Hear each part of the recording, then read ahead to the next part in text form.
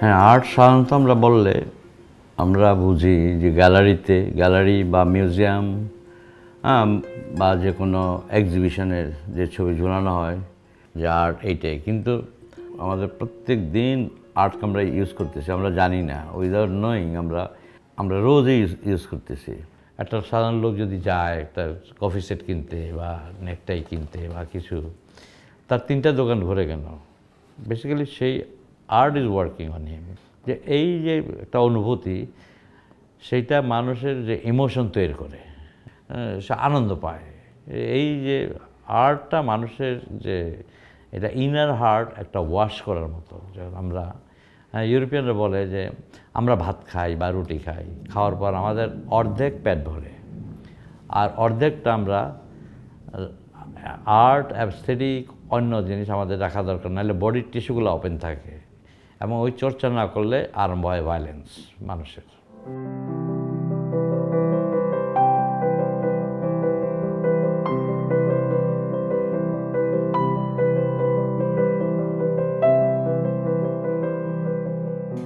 যে কোনো রিলিজিয়ন হোক, যে কোনো ইয়েতে হোক, তার ভিতর যে একটা অ্যানিমেলিটি আছে, হ্যাঁ, সেটা আমরা ঢাইকা রাখি। আমরা মানুষ বইলা মনে করি আমরা শ্রেষ্ঠ সৃষ্টি।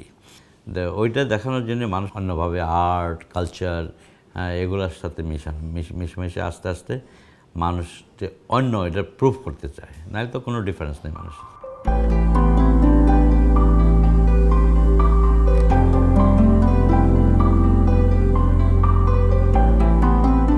আমার এই শিল্প জীবনে যে নোট বই, ওগুলো আমার অত্যন্ত দরকার। আমার নোট বই, আমি এগুলোর বাইরে এক কথা বলে, এগুলো জার্নি বুক।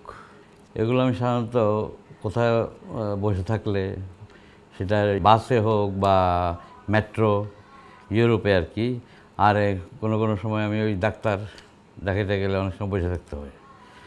এবং ডাক্তারের যে ইয়েটা, ওয়েটিং রুমটা আমার কাছে খুব অদ্ভুত লাগে, কারণ সেখানে মানুষের যে পার্সোনালিটি চেঞ্জ হয়ে যায়। কেউ কারোর সাথে কথা বলে না, চুপ করে থাকে, আর মানুষ একটু নার্ভাস থাকে।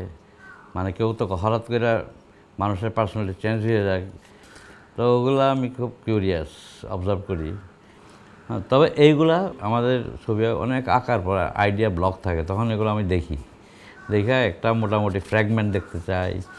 অনেক সময় ছবির ফ্র্যাগমেন্ট ছোট্ট, স্পেসটা বড় ছবির পুরোটার চেয়ে ভালো। তো এইগুলো মানে আমি রোজ সময় পেলেই করি।